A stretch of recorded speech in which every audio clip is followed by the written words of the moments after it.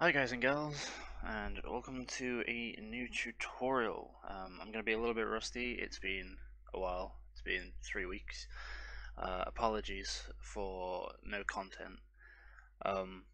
Unfortunately, right after I got home from university, we had a death in the family that we've been mourning over. Um, so yeah, I haven't felt like doing tutorials, but I'm coming back now. We've said our goodbyes, life goes on, and she wouldn't want us to sit around moping. Um, so, you know, there it is. That's why I've been gone. Uh, Please don't flood me with any sympathetic messages. As I say, it's in the past. This particular family member had specific beliefs and wouldn't want to be, remembered and mourned over. So I'm just going to respect that and just going to get on with things. Because I've been gone for so long, I'm actually going to show you guys how to make something quite cool. We're going to start out with something complex. We're actually going to make a zipline. You might be able to see here, zipline BP. I'll quickly show you how this is going to work. Now it's not going to be the same exactly as this, but you can see here that the guy goes down a specific spline that has been set up, and this is going to work very closely like the one that I've created in the depot game, where you can just grab your spline and you can just add more points to it if you wish, and it will update that in real time in the editor for you because we're using the construct script. And we're going to design this with as much modularity as we can, so that you guys can customize this to suit your needs. So I'm going to quickly just get rid of that one out of the world. I'll be providing you with this wire_SM. This is just a placeholder thing so that you guys can actually create this. Now this is actually quite high poly so that it can bend the way that I need it to bend. If we were to check out the wireframe, you can see that it's actually quite dense for what it is. It's what it is. Let's not start singing. Alright, so let's just get to work with this. So what we're going to do is we're going to right click, blueprint class, actor, and we're going to call this zipline_BP.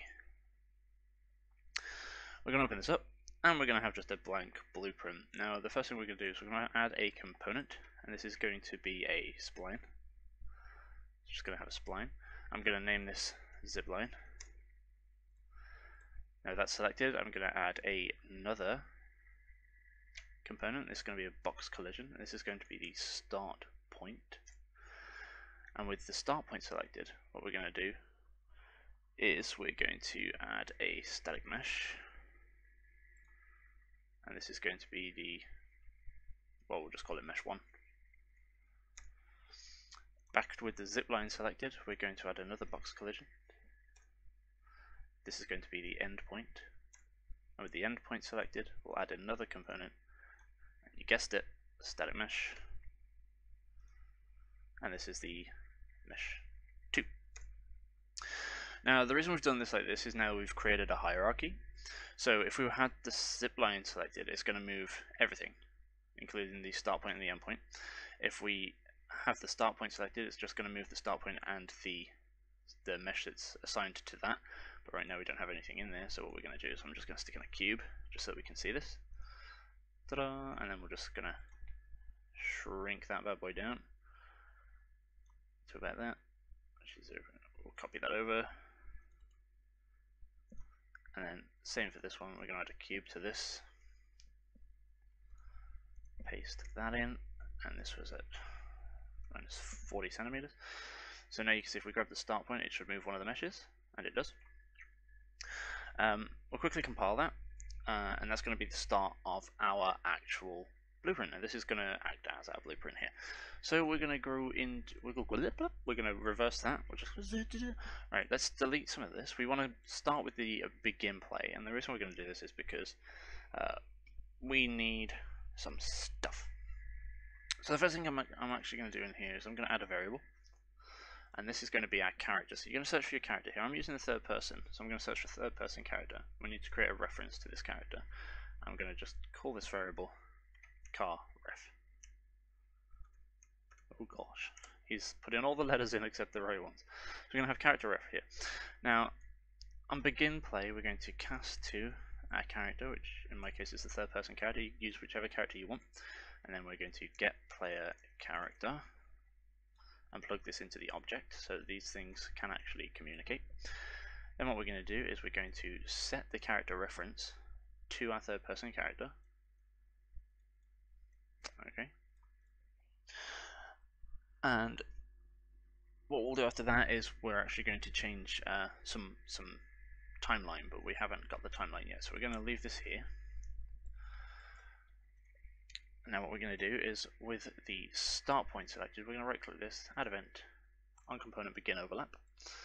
What we're going to say is the other actor cast to third person character. If the other actor is the third person character, then what we will do is enable input. And we will get player controller and plug this into the player controller. What this is going to do is it's going to let this blueprint look for key presses, which normally you wouldn't be able to do. With start point selected, on end overlap, I'm being blind. On right. Come on. Oh, there it is, right there, right underneath me. Come on. On end overlap with the third person character, because we only want the third person character to affect this. So cast to, or whichever character you're using, you can do this with first person as well. And then obviously you guys are going to have your own blueprints. What we're going to do is then disable input, and we'll just plug the player controller into the disable as well. We'll just highlight this, press C for a comment, turn, well, we'll see, toggles control. There we are. Next thing we're going to do is we're actually going to make the system for moving along the zipline, and this is where we're actually going to have our really tasty timeline that I talked about earlier. Tasty timeline. I'm going to make this E, so I'm going to search for keyboard E. There it is. So when keyboard E is pressed, we want to do once, because we only want this to be able to be activated the one time. We don't want to be able to let the character just spam this as long as he's inside that first the start point. We're going to do once. What we're going to do is, I've got it all written down because, you know, I'm rusty. As I say, I'm reading my notes at the same time. Haha. This is what happens when you don't do any work for a while. Timeline, we're going to say, we'll call this moves. Oh no, we'll just call this zip time. There you go, zip time. We'll play this from the start. We'll open zip time up. We're going to set the length to 1.5 seconds. We'll add a float track. Add a key. We're going to go 0, 0.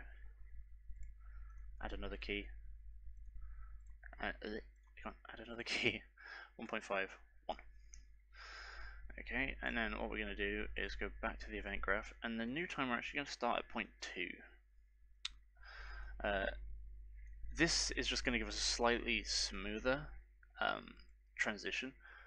For whatever reason, if we start at 0, then we're going to get this really dodgy sort of movement with the character.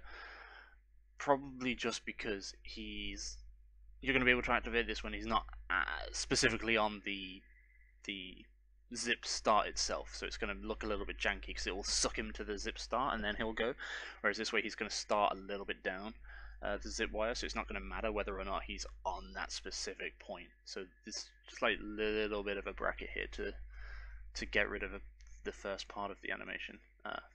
It's going to help us out. Let's just quickly open this up. This float track, we want to rename this preferably movement. There we go. We'll close that down. The next thing we're going to do is we're going to update set actor location. Set actor location. And this is going to be our character ref, so we're going to plug the character ref into the target. We're going to turn on sweep because we don't want it to get blocked by anything. Or other, do we? Yeah. Yeah. So yeah, we want it to stop. Jesus. Oh no, I'm dropping everything. We want it to stop if something's in the way, because we don't want the player to teleport through things, is what I was trying to get at. Just give me one moment.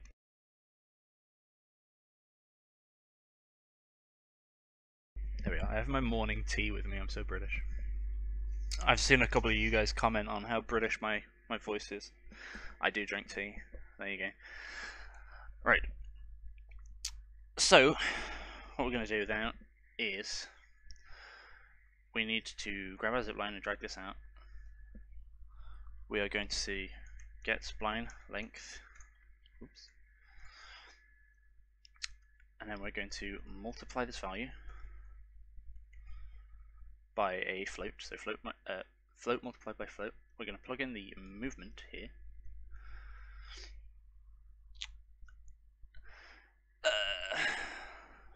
Then get location, a distance along spline with a local coordinate space. Plug this into the new location.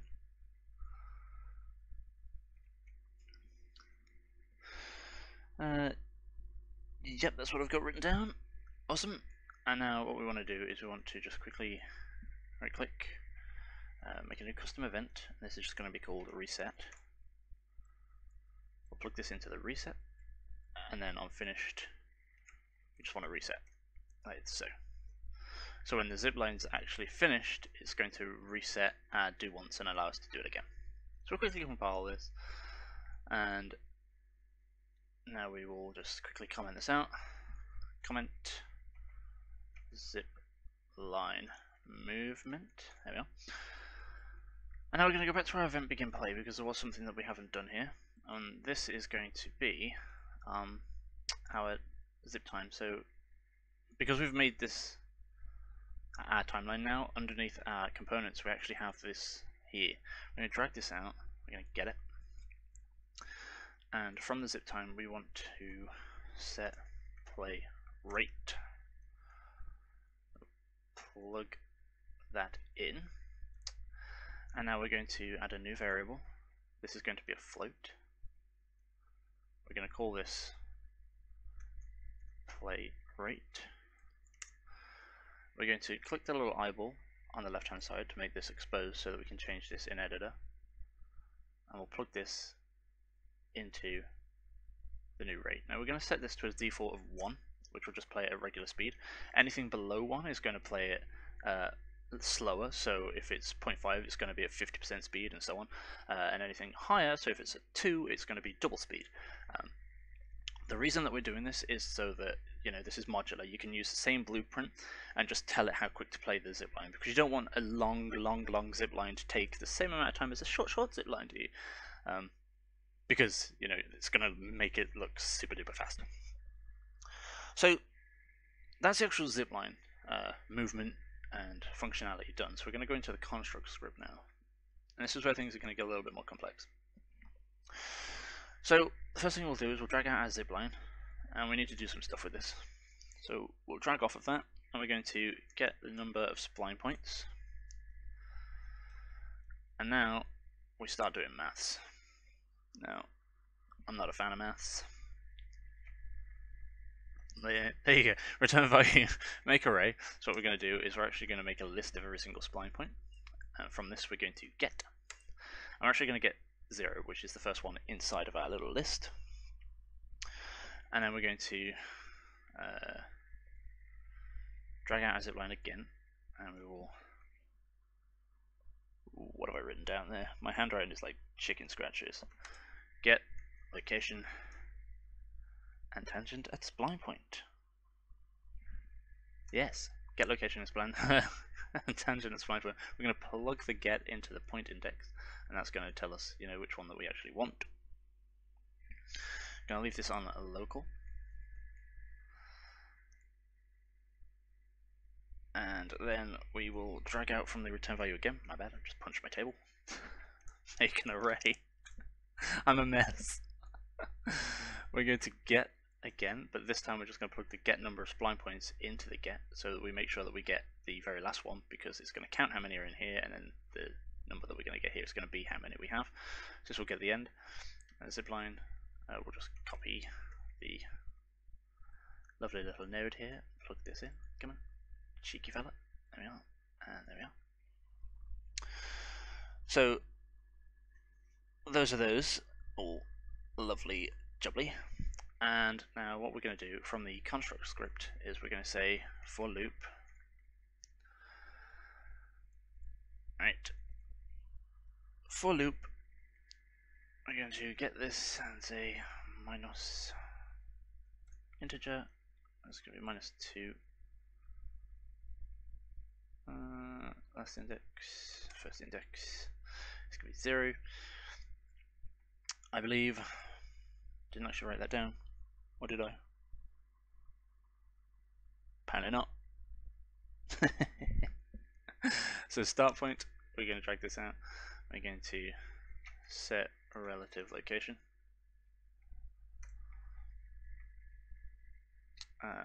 plug in the loop body here, and the location is going to be from the spline point with a 0 in it,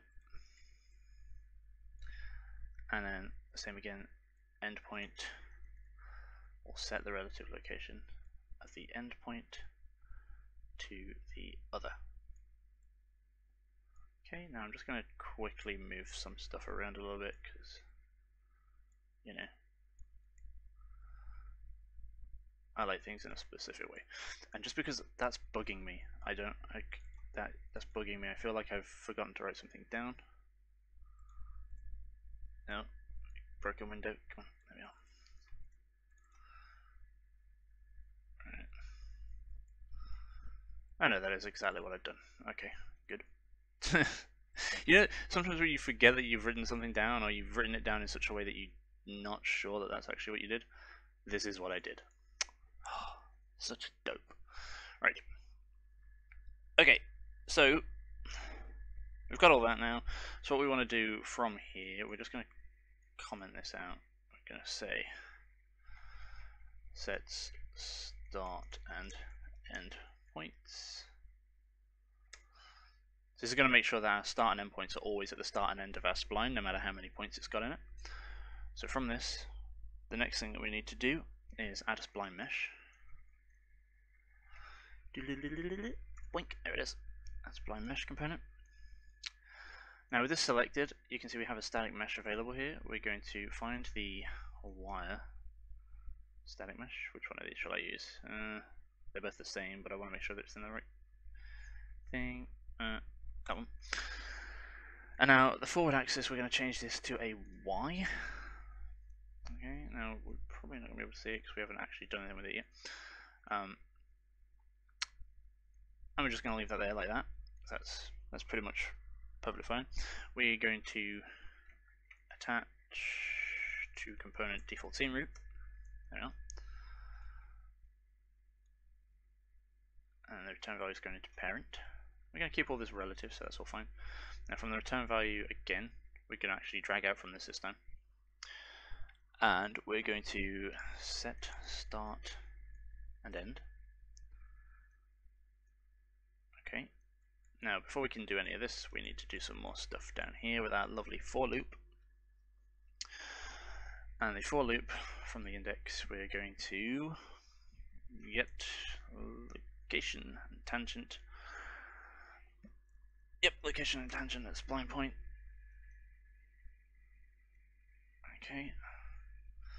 And we're going to do this a second time, only we're going to plus 1 it. So we want to plus, so in plus 1, we get location and tangent at spline point. Now, the first one is going to take the location and put into start position. The first one's tangent into start tangent. The second one's location into end position, and the end tangent into the tangent of the second.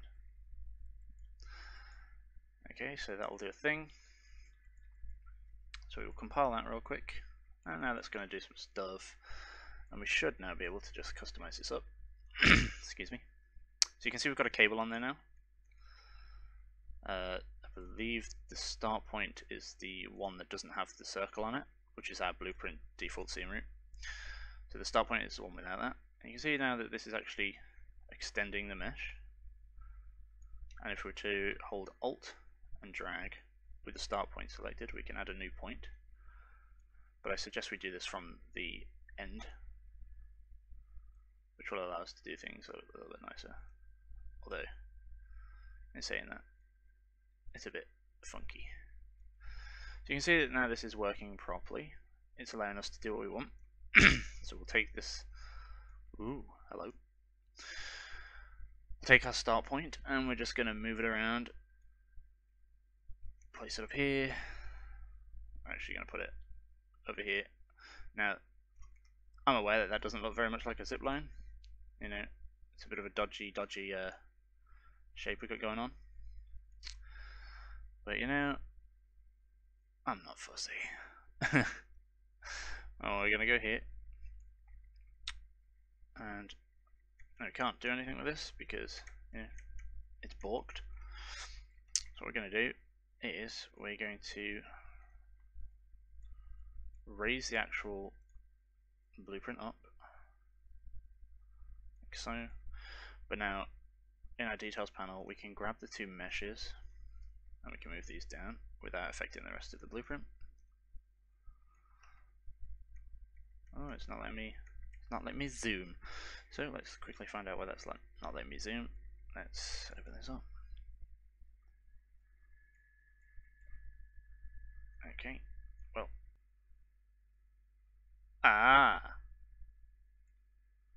that would be why. That would be why. Okay, we found the culprit. Okay, so inside of our construct script, we've just got to change some things about. So the get 0 location is actually going into the endpoint, and then the get with the entire length is going into the start point's set relative location. So we'll compile this like so, and now you can see that it's moved where our start and endpoint is. So now if we were to go down to the bottom and touch this, we should go the right way, and we do. Yeah, so that was silliness on my part. I should have realised as soon as I said that the circle is at the end, that should have been a hint for me that, you know, we're doing this wrong. So I'll probably cut a lot of that out. It's going to take longer to upload. There you go. So yeah, I'll cut some of that. So that you guys are probably just going to teleport to this area and then just be like, oh my god, he didn't just waste 10 minutes. I did. There you go. This is why, like, daily practice. Stay sharp. Don't take breaks. Just practice every day because like you forget stuff, bugger it up. So let's just quickly make something a bit more nice. So we'll just put some of these spline points downwards. Now this is not a very smooth transition right there. It's not a smooth thing. If we go over here now, we press play, and we overlap with this, you see it goes down the spline. Now that's a bit awkward with the third person character because he's going down the spline from his hip. So what we actually want to do is we want to figure out how high his head is, and then go from there. So we'll go into the zipline, and what we're going to do is head to the event graph. We're going to break vector, and then with the x and the y we'll make a vector. Make vector. And the y, we want to minus about half of his height. Minus. So float minus float. I think he's 180-ish tall, so we'll minus 90 from that. and we'll plug that into the new location instead. I'll press play, and then he should now. Oh, it's going through his head. So a little bit more, minus maybe 90. We'll say 100. We'll say 100. I'm not setting up any animations for this. This is just going to show you guys how to make this work. There you go. That's close enough. Close enough, he said. That'll do. He's still sliding through the brain, but whatever. So now we're just going to get rid of the play from start with the overlap, and we will do it from here. So there we go. Excusez-moi. So now we should be able to do it by pressing E, and we do. So he gets a little bit stuck up the top there because of the new location we just gave him. So what we're actually going to do is we're just going to move the mesh a little. So the best part about all this is this is all customizable, so you can set these things to wherever you want them. If we're touching this, we can press E and whoosh. Still getting a little bit stuck there. So we'll get the mesh itself, shrink this down a little, place it a little lower than he is, step him down. We still a little stuck, but you know what can you do? There we are. So we've got that all sorted now. We can go to a slightly further length, and we can say go into the construct script, and we can change the meshes themselves. So we'll add a variable, and this is going to be a static mesh. I'll just make a reference to a static mesh, and then we're going to expose this. We're going to call this mesh. Ooh, well, like capital M being all rogue. Mesh. And what we're going to do is then grab our mesh 1 and our mesh 2, set static mesh. We will set the static mesh to be mesh. Whoa. I just changed one of the variables. Brilliant. Get that back out. Set static mesh to mesh. I'm not sure we can plug both into here. No, we can't. So we will do the same again for number 2. Set the mesh to mesh. Plug this in here. And now we'll quickly. Oh god, we've opened up the help. Here comes Chrome. Go away. Now, if we're in here, you can see we don't have a mesh anymore, but we've got this lovely mesh box here, and we can say, you know what, I actually want this to be a cube, or we can search for anything. So we can say door frame. Put a door frame in there, but you know, it's currently quite whack because of the way that I've resized everything. So if you want to do that, we're going to have to go into the spline and just grab the meshes and change all this scale back to 1. And we'll compile that, although the one of these is still going to be quite squished, this one, because of this being all resized. So start point, we're just going to say 1, boink. Well, hello. Why are you still all squished? Oh, because I resized them in here as well. Boink. There we are, so we've got this door frame now instead of a cube, and we can, you know, kind of be all like, yeah, it's a thing. Woohoo! So, there you guys have it. A workable zipline. Sorry for the couple of hiccups. As I say, I'm rusty, but this is quite a cool little thing for you guys to work on. Hopefully it's something you guys are going to be able to use in your projects. I'll be trying to get some more tutorials out at some point soon. So, you know, throw some ideas at me, spam me, just be all like, just do what I always ask you not to do, just send a ton, because like I have lost my list. I don't know where the list is because I moved home again, so I've lost most of my list. So just spam me, just go, can you make this, can you make this, can you make this? I've had a couple of people message me like yesterday just for like almost an entire system. It's like I might as well build your game if I'm going to show you how to do it's like, can you make me this, and this? It's like, oh, you want me to create the entirety of GTA? Okay, 1 second. Anyway, it's been nice doing this again for you guys. So I'm gonna get back into it again. Uh, I'll see you guys next time.